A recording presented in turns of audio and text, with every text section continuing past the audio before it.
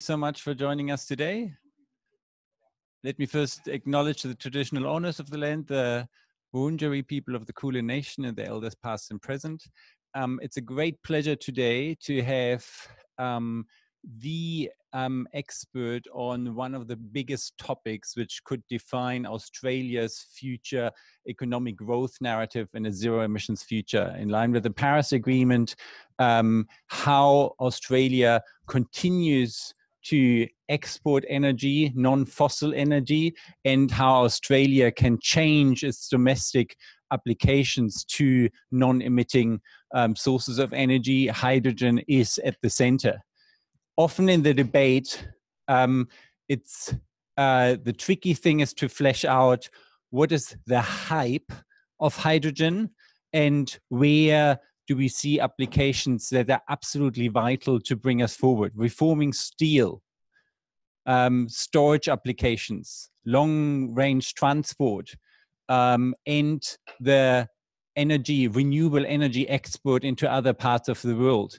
If, for example, Germany wants to electrify or put onto 100% renewable, not only the domestic sector, but the building sector, the industrial sector, then it can't produce all that renewable energy within its borders. So it needs to import some energy. How does it work? The hydrogen is, of course, one path, whether it comes in forms of ammonia or other ways.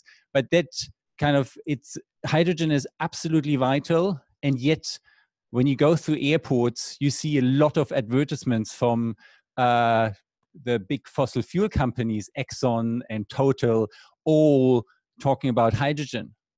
And there might be a little bit, of course, the motive of petrochemical industries lose their revenue streams in the logistics networks of petrochemical substances if everything is electrified.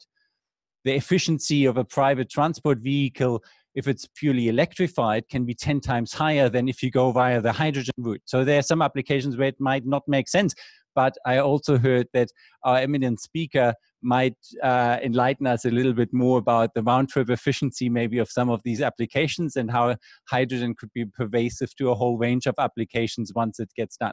So I should stop talking here because we have the Australian expert with us in the room. Sam Bruce is a manager in the CSIRO Futures Group, the strategic advisory arm of Australia's National Science Agency. You will all know their hydrogen roadmap. Sam sits at the interface between research and industry. He leverages that deep expertise of CSIRO. Prior to CSIRO, Sam worked at Ernst & Young, providing there the commercial and financial advice to private and public sector entities across a range of different industries. And then he worked as a senior investment analyst at Infrastructure Capital Group. He has two legs. One is law, the other one is science. So he was admitted to the Supreme Court in 2013 as a qualified lawyer. And he also has a science degree where he specialized in chemistry and applied mathematics. So join me in welcoming Sam Bruce. Thank you so much.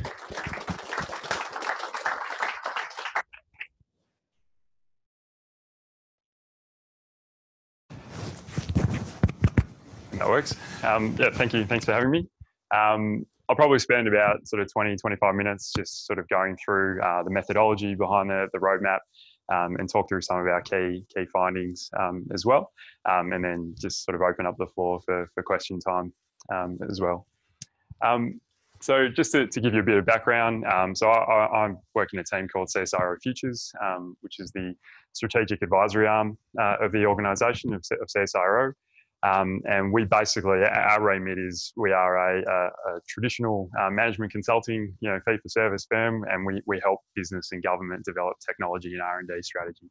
And really, our differentiator in the market is that we play that translating role between our 5,000 CSIRO researchers, and translate and leverage their insights for our commercial and government clients.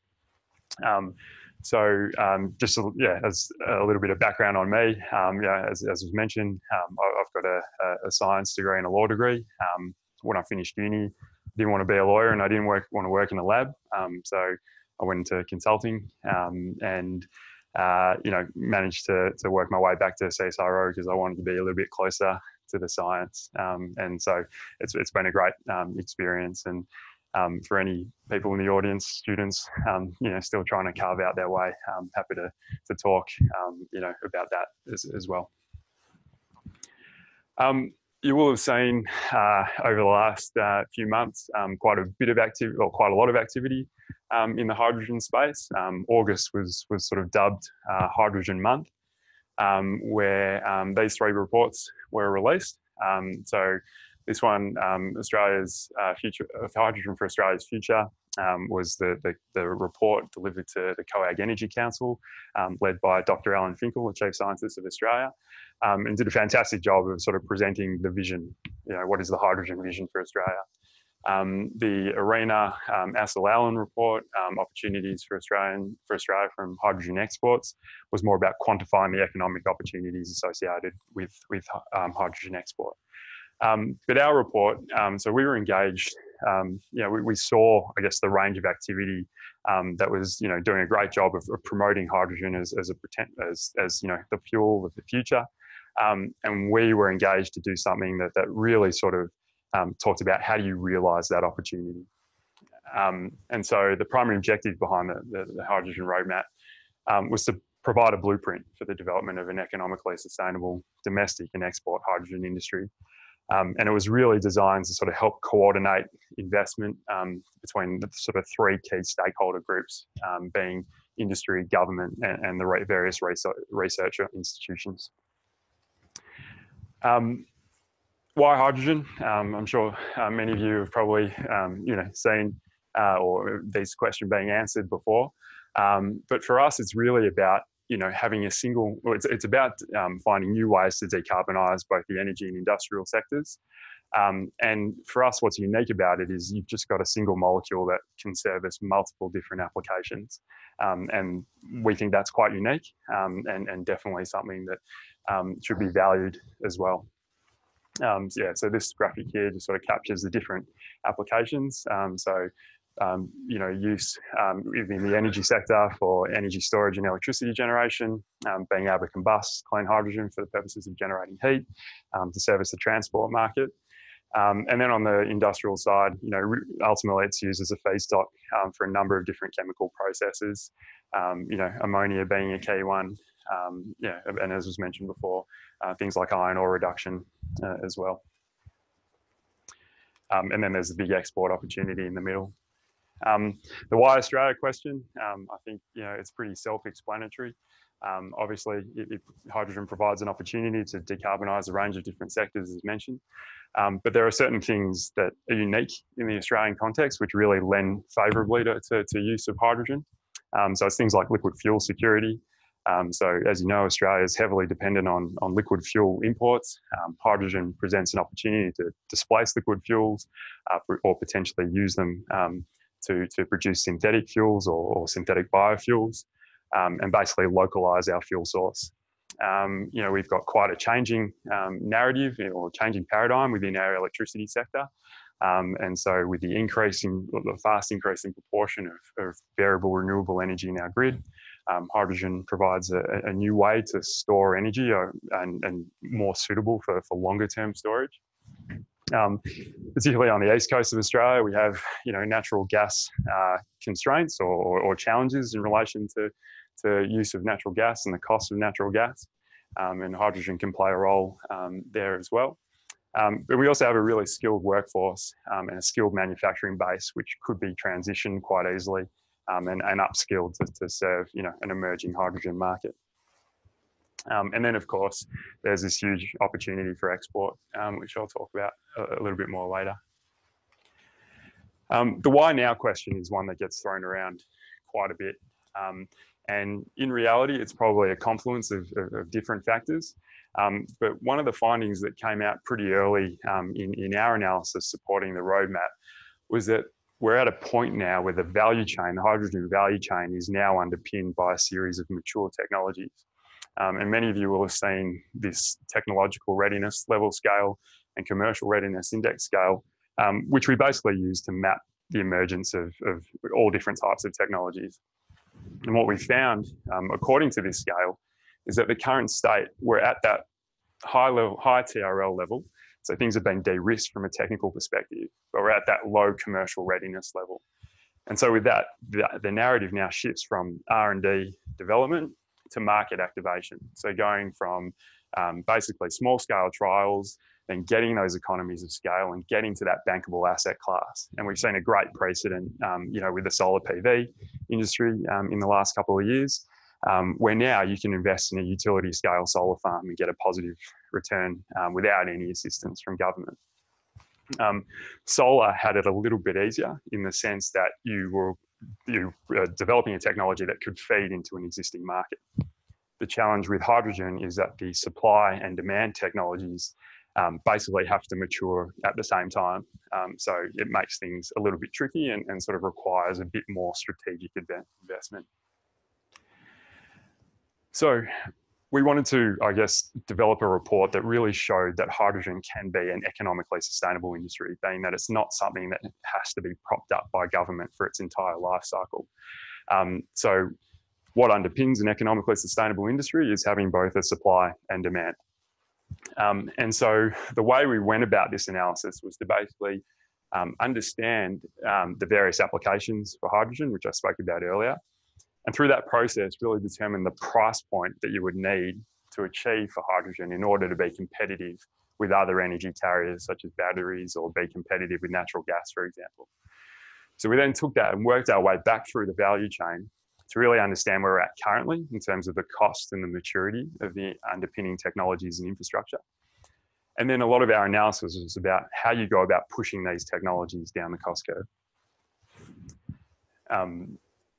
So you can get that supply and demand and have that economically sustainable industry. Just breaking stride for a second. So I'll just quickly talk through, I'm sure a lot of you are aware of this, but I'll just quickly talk through what we saw as the mature pathways for production, and then also storage and transport as well. So we considered both the fossil fuel derived hydrogen as well as hydrogen production via electrolysis. Fossil fuel derived, I'm sure it'll ruffle a few feathers in this audience. But basically we saw it as, we're talking about low emissions hydrogen. So, we only consider fossil fuel derived hydrogen with CCS, whether that's CCS or carbon capture and storage or carbon capture and utilisation. And basically the mature technologies include steam methane reforming and coal gasification. Steam methane reforming is the most widely used method of hydrogen production currently, but obviously has that CO2 component. And then on the electrolysis side, the mature pathway, it's quite a mature pathway as well. But the mature technologies that we looked most closely at was PEM as well as alkaline electrolysis. In terms of actually storing and transporting hydrogen, we considered basically three mature methods for storing and transporting hydrogen. The narrative around this is that hydrogen in its uncompressed gaseous state has a really poor volumetric density. So this is basically an economics question where you need to improve the volumetric density, or the amount of hydrogen that you can store in a tank of fit size, in order to make projects worthwhile. So you can see here on the y-axis that compression, compressing hydrogen gets you so far. But then, if you want to sort of reach those higher volumetric densities, you're basically looking at liquefaction, so liquefying hydrogen, and then post that sort of venturing more into using other carrier molecules. And ammonia is one that's been talked about quite a bit. There is another mature pathway which takes toluene and hydrogenates it to produce methyl cyclohexane, but there wasn't much activity going on in Australia in relation to that. Having said that, it could well be the first demonstration for hydrogen export from Brunei to Japan. But also what this diagram shows is how that then aligns to the various transport methods. So, obviously, you've got being able to transport a gas in a pipeline. You can truck it around, you can, transport it by train. But really, once you start talking about shipping for export, that's when you need those high volumetric densities. So that's when you're talking more about liquefaction and ammonia, just because you've got such long round trips and you need to pack as much hydrogen in as you possibly can per round trip to make the economics stack up.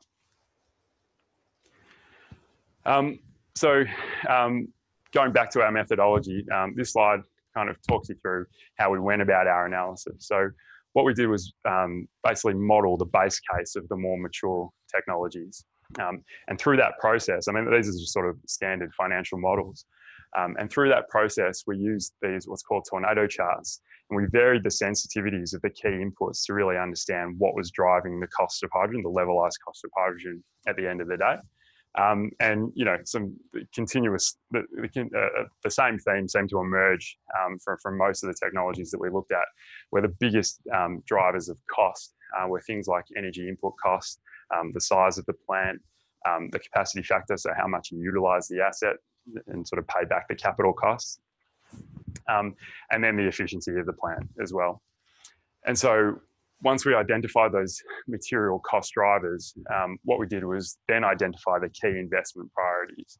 Not all of these cost drivers are quantifiable, but basically the key investment priorities were sort of divided into 4 categories. So we looked at the commercial, so the right business models, the commercial opportunities, the role of government in underwriting investment risk. We looked at the policy side, so using policy to address market failures. Then on the regulatory side, we considered economic regulation, so enabling hydrogen to realise its full commercial value in different applications, as well as technical environmental standards as well. On the RD&D front, we looked at where we could get incremental improvements to existing technologies, which is largely about improving efficiencies. But we also considered the next wave of disruption, which was more about the post-2030 opportunities for hydrogen. And then the social license aspect, which is definitely something that shouldn't be overlooked. And it's really about normalising the risk of use of hydrogen, so getting drivers comfortable with driving fuel cell vehicles, for example. And what we did was basically model what we saw as the best case that you could achieve by 2025. So this waterfall chart kind of represents the cumulative impact of all the investment priorities that we set out. And it was really about going back to that, all right, how do we get to that market activation as opposed to just applying an arbitrary learning rate to see how the technologies mature over time. And so from the analysis, I guess the key messages to emerge were, in light of the maturity of the industry, it's really about strategic investments on the part of the private and public sector that could see hydrogen become an economically sustainable industry. The barriers to market activation stem from either a lack of infrastructure supporting use or the cost of hydrogen supply.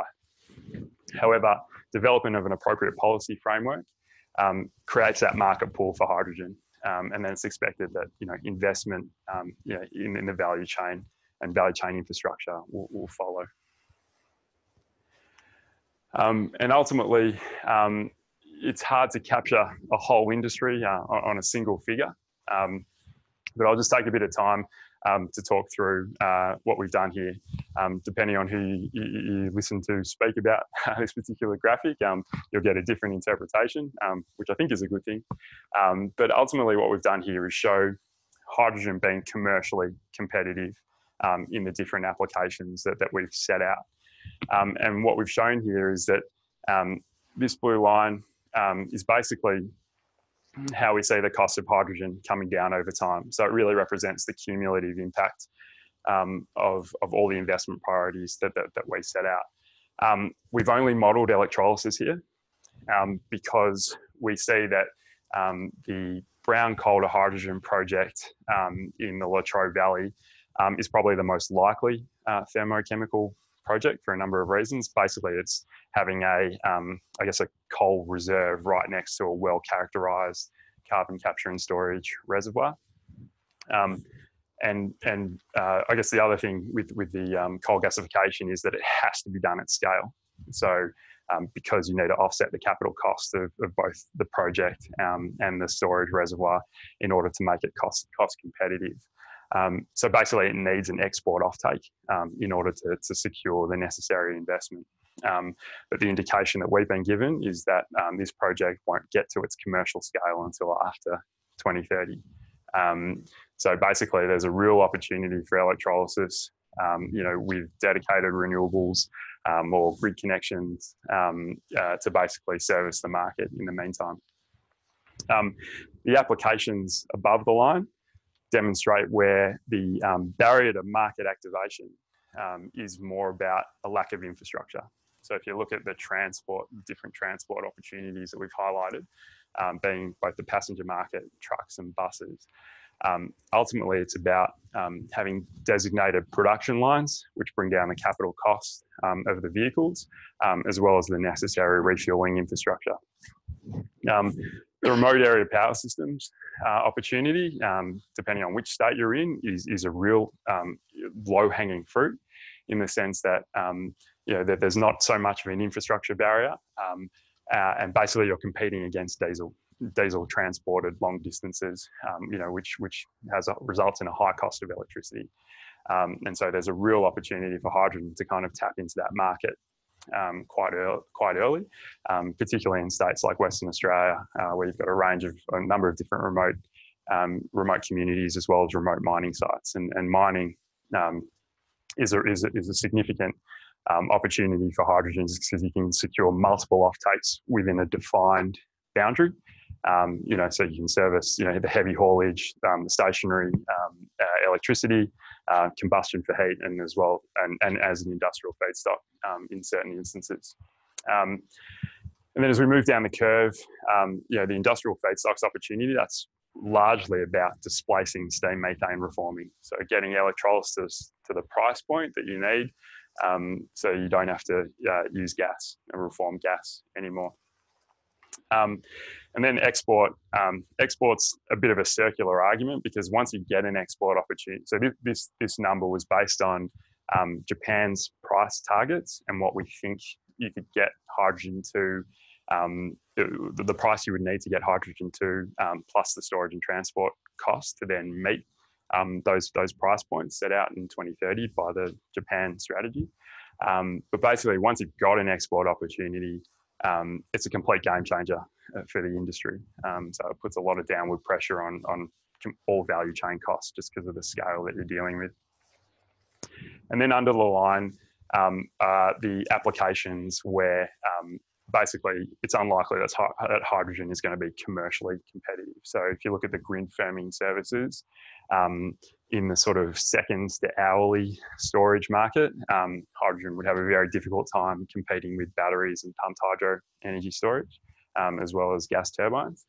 And then sort of in the longer term, so the sort of daily seasonal storage opportunities, basically hydrogen is just competing against natural gas in that instance. Residential heat, it's unlikely that hydrogen is going to be commercially competitive with natural gas, just because you're pulling one product out of the ground, and manufacturing another. And basically, it's sort of positioned around here, just because, and this is about 100% displacement of natural gas. It's positioned closer to 2030, just because of the longer lead time that you need in order to roll over the appliances. Or change the appliances, but there's definitely a precedent for that. We saw that in the 70s when we moved from town gas, which had quite a high concentration of hydrogen, to natural gas. So it's definitely not unprecedented. And then there's the synthetic fuels opportunity closer to 2030, and basically that's using renewable hydrogen and a waste stream of CO2 to produce synthetic fuels. Obviously there's a lot of work to be done before we get a clear signal that this, could potentially be an opportunity if we were stepping away from imported fuels.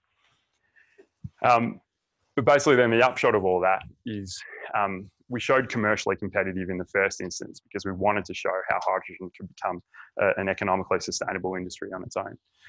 But then once you factor in other things such as localization of relevant supply chains. So if Siemens was to come in and build a plant in Australia, and if they get to the scale that they need, potentially automate that process, obviously that will bring down the capital costs of electrolyzers significantly.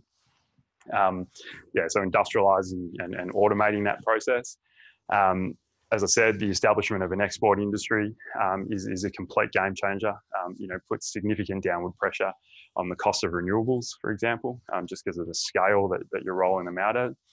And then once you factor in other factors, or factoring other things such as the environmental cost or carbon pricing risk, even so, without the policy, a lot of companies just factor in the risk of a carbon price, into their models at the moment, or things like an energy supply risk.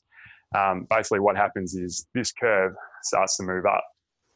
Starts to move down, or the applications start to move up, and you basically see hydrogen being more competitive in each of those different applications. I should also point out that this diagram was basically designed to describe the potential applications that you could look at as the industry develops, but it's been by no means determinative. So a lot of it will depend on the existing infrastructure that you have in place as well, as well as relevant policies and things like that. So yeah, just there as a guide. That's all I really have to say. But yeah, happy to take questions if you want.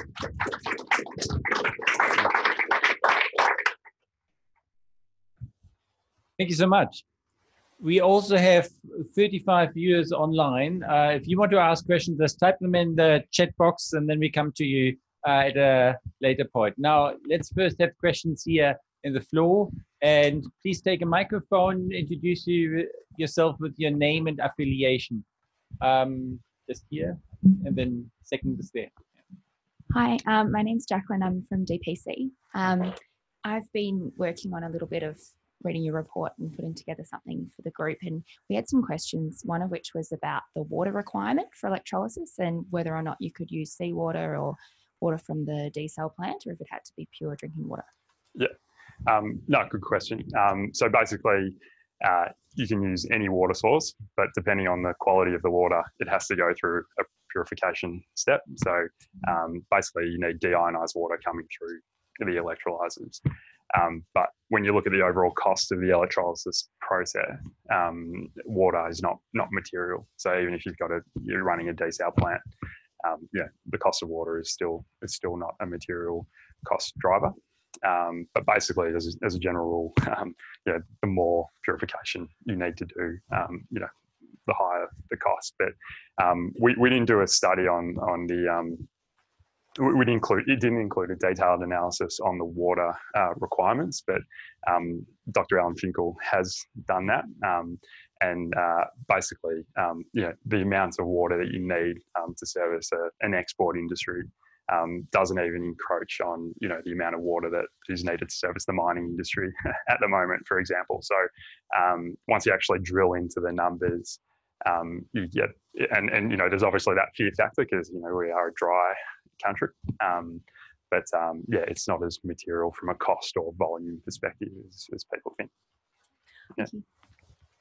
Hello, my name's Sue. I'm actually a campaigner down in Western Port because we really need to protect the ecosystem there. And even with the gas pipeline, there's a 30-metre clearance on a less volatile combustible gas than hydrogen is.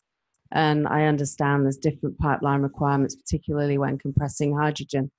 Our biggest concern is the most logical export point from Gippsland is out through Western Port. Now that we know that the Bunurong Land Council have been asked to comment on their cultural heritage in the area, and pipelines are already being discussed, and ammonia plants in Hastings. Now, this was an area the state government promised was going to be for more for holidays rather than industrializing that area. And because of the calmness of Western Port, it's a logical area. But we might have 60-metre clearances of land, which is in Ramsar, close to Ramsar listed areas, the impact on the birds. And in these equations of carbon, which I know are important, I feel that the true ecosystem cost of our Victorian habitat and our Australian habitat isn't fully considered right at the beginning of these projects. And I'd like them to be, and for you to comment on it, please. Yeah, I mean, there's not a whole lot I can say there. I mean, every single pipeline project would I imagine, you know, an environmental impact study would be a key part of that process. You know, and there'd be a large effort involved in stakeholder engagement. Yeah, I mean, there's not much. There's a lot about, as I said, normalising the risk of hydrogen and making sure that the clearance ways for the easements are commensurate with the level of risk. I think that's an important point as well, and getting the right standards in place and having that stakeholder engagement so people are aware of the risks, but also recognise that you know, whilst hydrogen is more volatile, you know, if you have the appropriate infrastructure in place, you know, it's safe. So that's all I can really say there. I'm not involved in any sort of placement of assets or pipelines and things like that. Thanks for the presentation. My name is Tim Forsey. I'm the energy advisor. At home, I heat our house with a reverse cycle air conditioner, which is a heat pump. We heat our water with a heat pump. We do that about the third of the cost of using gas. So what are the chances of hydrogen in the gas grid competing with heat pumps for home heating? Yeah, I mean, it's a good question. I think once you start talking about scale, so whether you go electrification everywhere or hydrogen everywhere, the studies that I've seen show that hydrogen is a more cost-effective way of decarbonising that sector, largely because of the infrastructure requirements that you would have on the electricity network if you went down the electrification pathway, particularly around storage as well. You know, when you start talking about storing at scale, it's much cheaper to store energy as a gas than in batteries, for example. So, you know, because you've got that in the northern parts of Australia, it might not matter as much because the heating requirements aren't as great. But in the lower part of Australia, where people still run their heaters, quite a bit during the winter months, having that variation in terms of demand profiles means that there'd still be a significant storage component, and so that's why at the end of the day, hydrogen becomes a more cost-effective method of decarbonising residential heat. I thought the answer was a simple zero. Zero chance of competing against heat pumps. Now we have the next question. Yes, hello. My name is Natasha Sinclair. I'm a student here at Melbourne. I'm interested in the assumptions about the speed of uptake that have been assumed in the numbers that you've put forward to create that graph there. I can see that it looks like within sort of 3 to 4 years, you're expecting to have a significant uptake of these technologies, for instance, with passenger vehicles and trucks. So can you just give us some thoughts on what assumptions were made there? Yeah, sure. I mean, our objective was to not, make assumptions on the rate of uptake. You can say that we don't put any dollar values on the sectors. What we focused on doing was showing where hydrogen could become commercially competitive with other energy carriers in different applications in the first instance. And then, so we say, if you implement our investment priorities, then you can reach this price point. And then it's up for the market to decide. I personally think that making assumptions around, actual uptake of fuel cell vehicles, for example, is a very difficult thing to do. And often, when you put a number in, people put a lot of weight on that without actually really investigating the assumptions that sit behind that. And so, our objective was to show here's how we think we can get to that commercially competitive price point, and then it's up to the market to decide. So, in the transport example, for passenger vehicles, we see fuel cell vehicles as a complementary solution. If you like driving your car in the same way, if you want to drive an electric vehicle in the same way that you do an internal combustion engine, then a fuel cell vehicle could be more applicable for your driving taste. And then obviously the sweet spot is in the heavy haulage space, so buses and trucks. yes, you know, the recharging capabilities for batteries are improving, but, you know, if you're a logistics company running a series of trucks or, you know, a bus company, the amount of recharging that you would have to do would seriously impact your business model. And so that's why, you know, hydrogen definitely becomes a more applicable solution for that heavy vehicle market. Hi, my name is David Wood, formerly Dean of Engineering from Uni, but well through the retired now. I'm very interested in energy, have been all my life. Are you aware, yes you will be aware in fact, of the Leeds project in the UK, yeah, where they have replaced and are in the process of replacing all of the pipelines in the city of Leeds, which is not a small city, by PVC, which they have to use because of hydrogen improvement. What I can't find on that project is, of course, any economics. Can you enlighten us, perhaps, on the economics of the Leeds project? And just a little sub-question, can we get your slides? yes, you can have the slides. Thank you. Yeah, I mean, I guess we only have what's publicly available in relation to the Leeds project. It's a little bit tricky because one of the things that the Leeds project talks about quite a bit, and what really informed our analysis of the opportunity for hydrogen in residential heat was the need to start producing standardised appliances. Because the biggest challenge is that rollover, that changeover of appliances.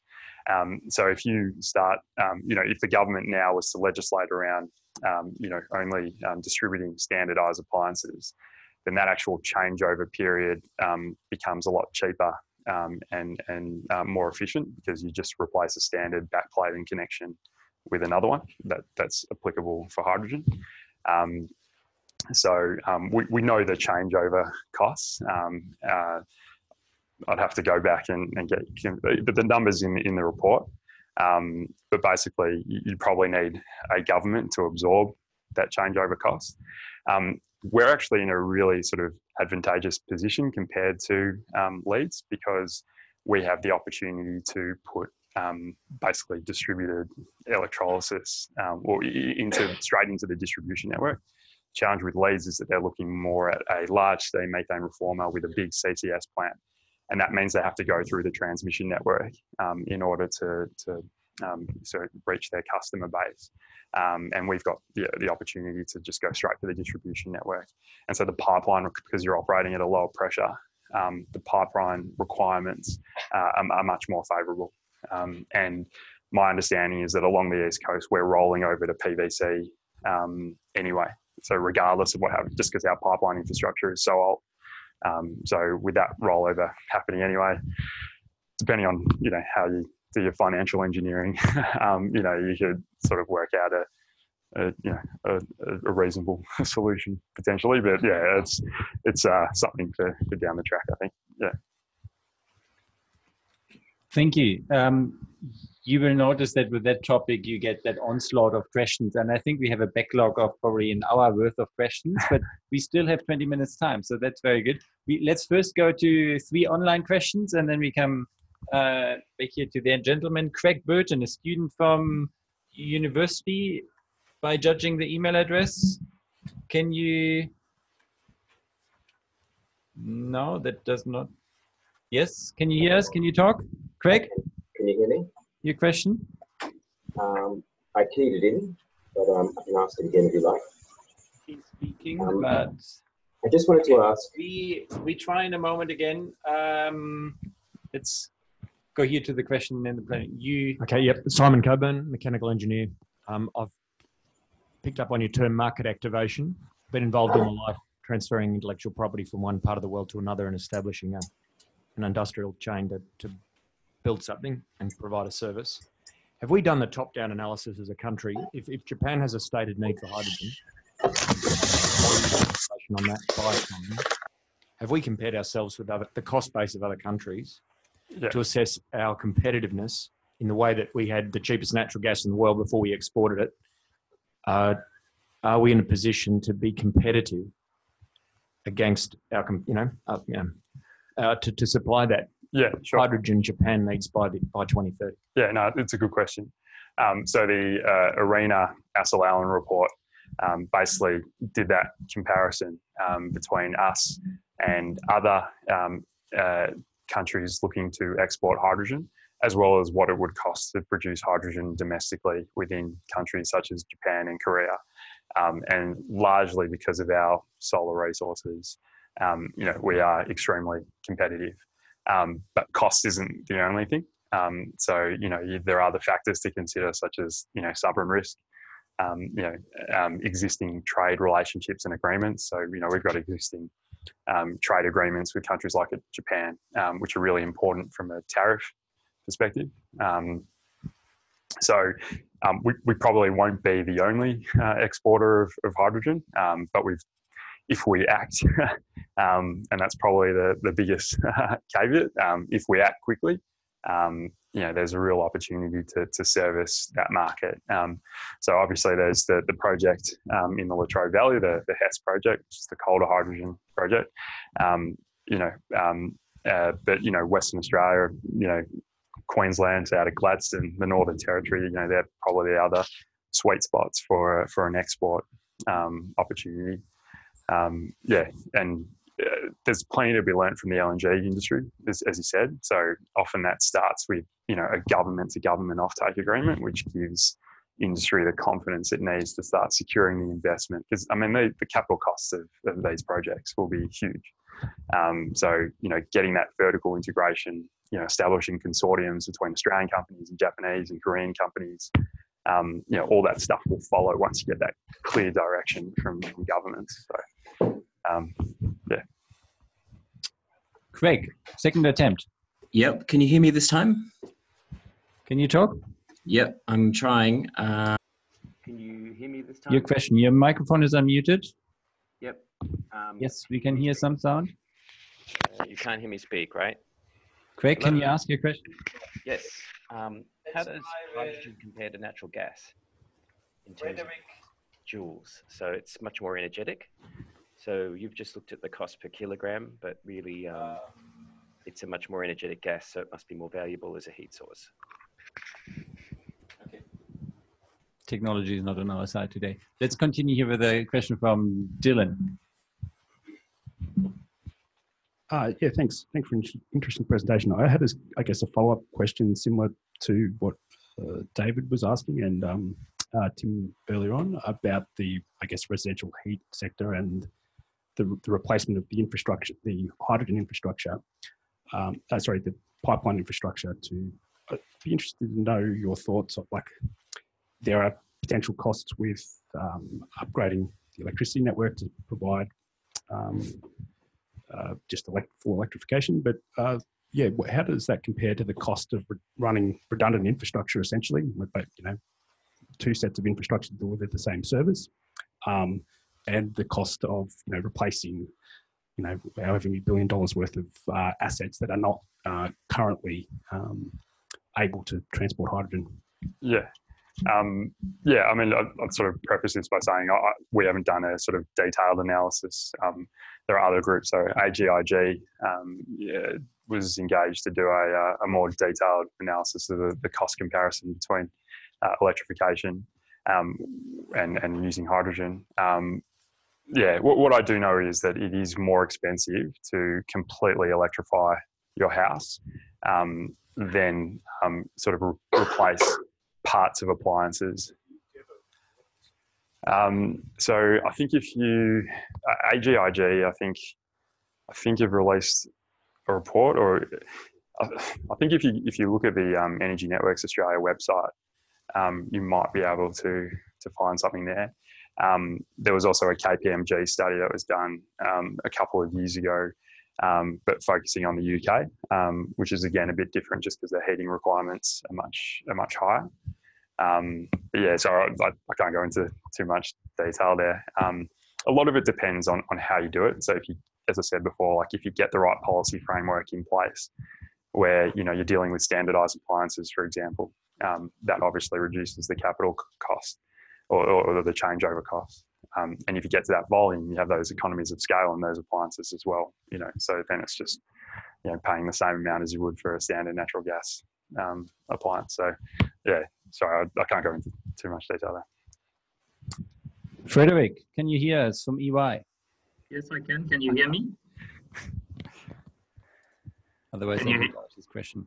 Can you hear me? Potential scale of production in Victoria by 2030. What potential demand from export markets? Is Japan serious about it? Other countries? Have you looked into the policies and made recommendations in your report? Are we talking about typical grant funding programs, identified policies specific to hydrogen value chain? Whole set of questions. Is that Frederick Papon? Yes. Okay. This is my first boss. So I've got to answer this one properly. Blinking light is probably okay. Sorry, yeah, so I mean, I only remember a couple of those points. What's in Victoria? Yeah, so the size of the potential scale of production in Victoria. So I think the coal to hydrogen project in the Latrobe Valley is looking at, I think it's 770 tonnes per day, I think, of production. So that's for the commercial scale plant, which is quite big. Yeah, the potential demand for export markets. I was fortunate enough to visit both Japan and Korea this year. I think for the Japan context, the jury is definitely still out on nuclear, which will also impact demand for hydrogen. There's just so much activity going on in relation to hydrogen. And I went to visit a refueling station, and you just stand there, and these fuel cell vehicles come in, refuel, just like it's business as usual. Yes, the cost is heavily subsidised at this stage, but that's what's needed, in order to get to those economies of scale. Korea, which is the other notable jurisdiction, they're a bit behind Japan, but have just come out with a strategy that is a little bit hard to access. But confirming their need for imported hydrogen, particularly from Australia. So as I said before, being able to leverage existing trade agreements and things like that. Policies. We are, at CSIRO, we are somewhat limited in terms of being able to give advice in relation to policies, but particularly in relation to export. As I said, it's quite similar to the emergence of the LNG industry, and so having that sort of government-to-government agreement really gives industry the confidence it needs to start investing in these types of projects. Grant programs, I think they're probably, I mean, if you're talking about sort of earlier stage R&D, there's obviously the standard different grant programs. So ARENA, has like a $20 million investment fund focused purely on hydrogen export projects. I can't comment on other sort of tax concessions, but we're doing work with different governments now about identifying those first series of demonstration projects that you need to start moving up the CRI scale. And that can be a financial investment. It can be help on the regulatory side. So the whole different ways that you can go about stimulating investment. Identify policies specific to the hydrogen value chain. I think we're starting from a low base when it comes to sort of carbon type policies. But having said that, there will be, because hydrogen is a little bit behind other technology options, there will be some sort of more hydrogen specific policies needed. So for instance, on the transport side, so having, an emission standard on vehicles, that will sort of speed up the rate of uptake, but then, at the very least, to have all the same concessions for electric vehicles or battery electric vehicles as you would for fuel cell vehicles is obviously really important as well. Hopefully I answered all those questions. Yeah. This is the one chance you can talk to Frederick without him. I know, yelling at me, yeah. Thank you. Yes, gentlemen. Thank you, Sam. It was great. Glenn Drover from the Australian Institute of Energy. The cost curve slide, which was up there till just a few minutes ago, it has a very significant cost reduction in only a couple of years. So you sort of get down to 50% in 5 years, but very rapid cost reduction in the first 2 years. The previous slide that had the individual wedges that make up that 50% cost reduction weren't time-based. I just wondered, was there something in particular that creates that very significant drop in the first 2 years? Yeah, a lot of it.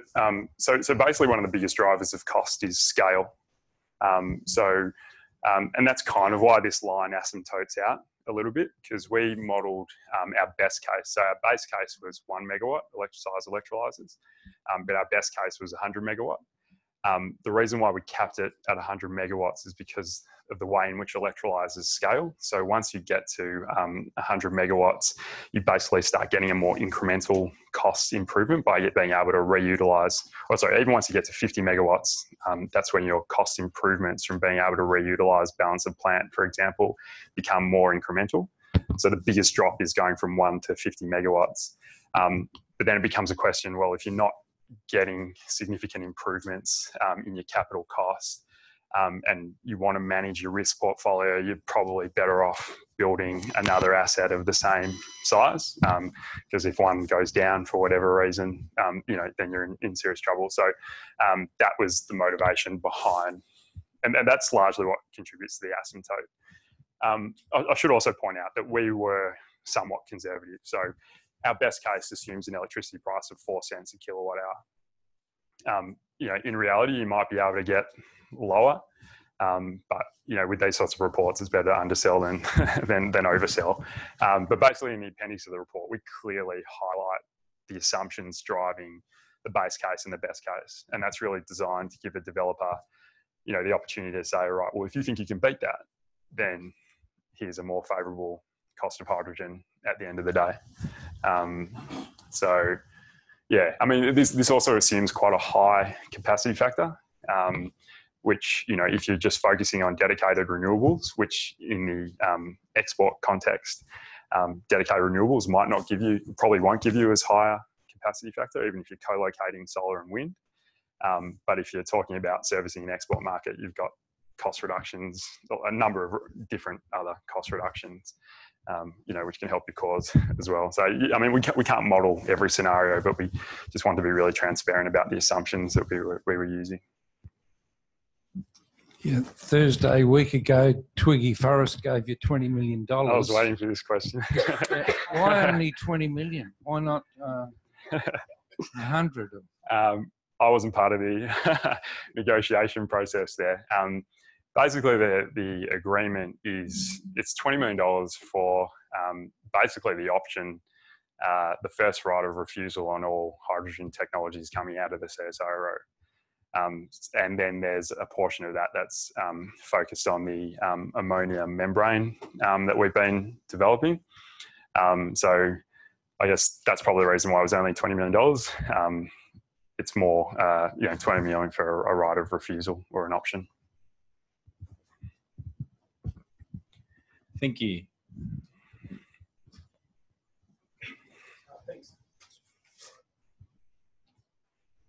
Thanks. Just on the question of electricity prices and capacity factors, did you consider a scenario or in your sensitivity, I guess, a low capacity factor, low electricity price scenario? Because in my mind, that seems like a potential use case with high penetration renewable energy systems, where you are. We're already getting sort of negative prices in the middle of the day on occasion.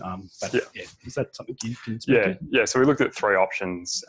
We looked at a grid-connected electrolysis scenario, dedicated renewables, as well as just using surplus electricity. So obviously, you're talking there about zero pricing electricity or even negative.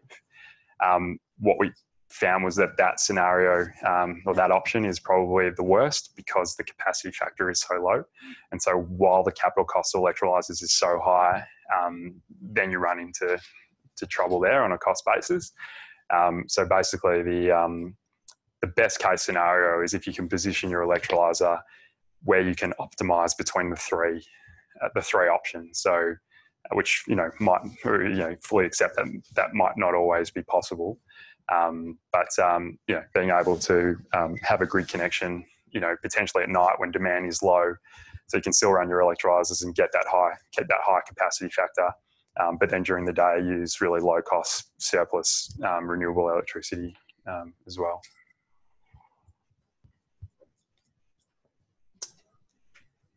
Robert.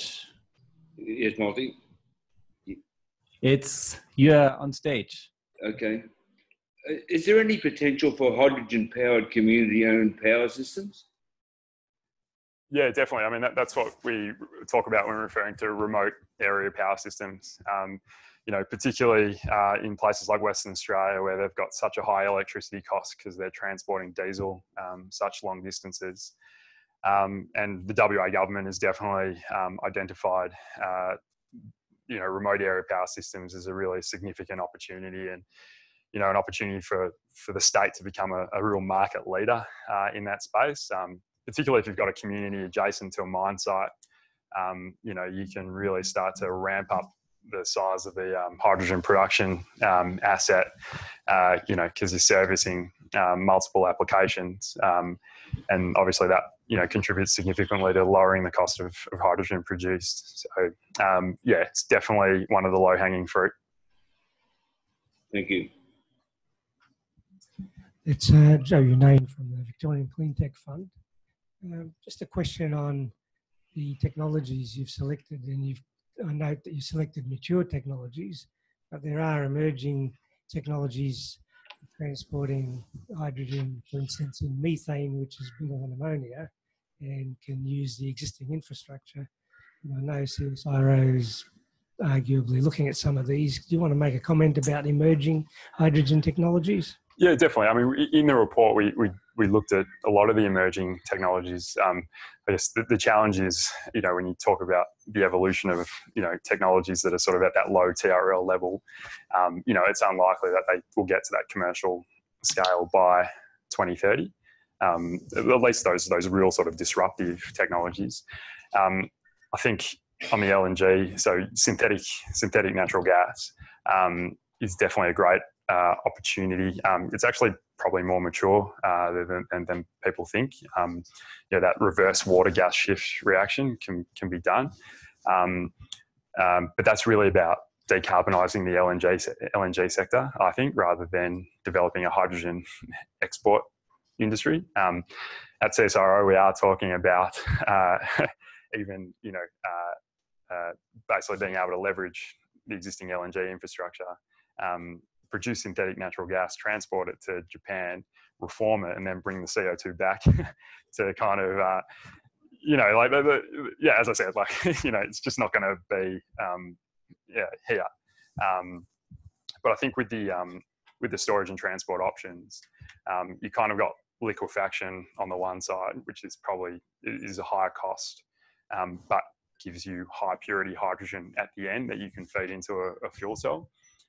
The other methods, using carrier molecules, are being able to leverage existing infrastructure. So that's the differentiator there, versus liquefaction, where you have to build all new special purpose infrastructure. So there might be a role for all of them, but we'll see what happens. Thanks. James Moore from Melbourne Water has another question. Do you want to unmute your microphone? No, you can talk. Okay. What is the international experience with hydrogen? You went into some examples. Are there any countries currently using hydrogen, maybe apart from Korea and Japan? Yeah, so Germany, is a real market leader there. You can drive a fuel cell vehicle across the Autobahn, in Germany. California has also moved quite far ahead. But Germany is up to sort of 50 refueling stations around the country. And what you get there is move from a sort of ad hoc model to the rollout of a standard reliable system. And so once you get to those 50 refueling stations, it's almost like business as usual, and that brings down the capital costs of the infrastructure significantly. China is another one, and we know that when China gets involved, it's a potential game changer for the industry, as we saw with solar. But it's always a little bit harder to find out exactly what's happening. Canada is one as well. So Ballard and Hydrogenics are two of the biggest industry players in the hydrogen space, and they're both Canadian companies. So more from a manufacturing perspective than use. But it seems like a lot of countries are sort of getting on board. Even in Germany, they have the first commercially operating hydrogen train, which started a couple of months ago. So we've definitely got a lot of work to do to catch up. But we've got this unbelievable comparative advantage that could serve us pretty well if we do decide to go down that path. Thank you so much. We have one final question and then give you the chance for some concluding remarks at the end if you want, after this marathon of questions. Thanks. And also Germany has a plane, the HY4 that, Stuttgart, that they've just flown, not commercially operated. But right, short question. One of the policy levers we've used to increase renewable electricity in the market has been to set a target, a percentage, a proportion for renewable electricity. Is anyone proposing to do that for hydrogen? The Australian government, in order to kick off this, establish what you've mentioned every time, which is scale. Anyone suggesting we set a proportion between green and brown hydrogen in the Australian market?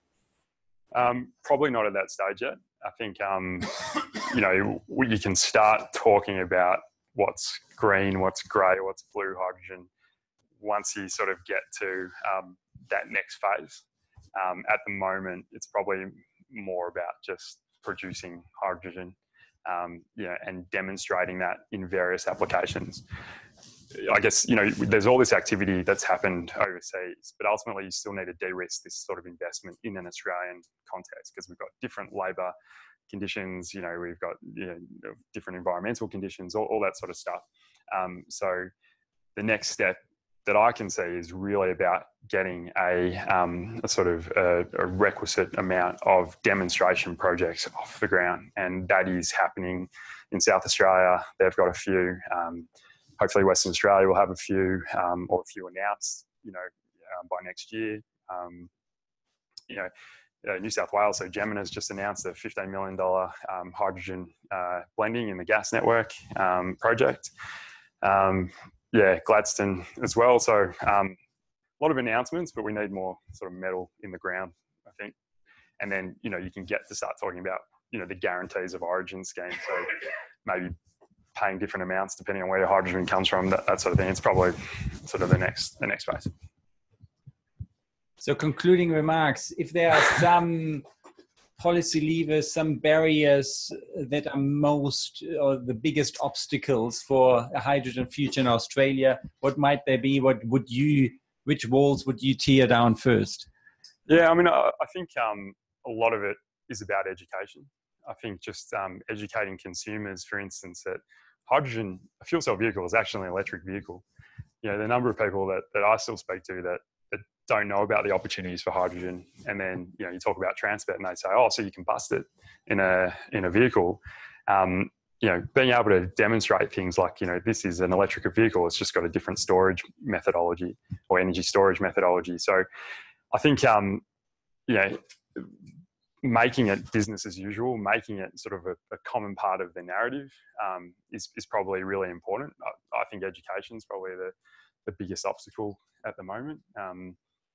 People just don't know about hydrogen. I think, if we can have a coordinated approach, and that was largely what the roadmap was about. It was about coordinating investment. So, the more and more people that talk about, the opportunities and for the different applications for hydrogen, and spreading the word and moving away from the Hindenburg disaster, and sort of, de-risking hydrogen from a consumer point of view, I think is probably the most important factor at this stage. Yeah.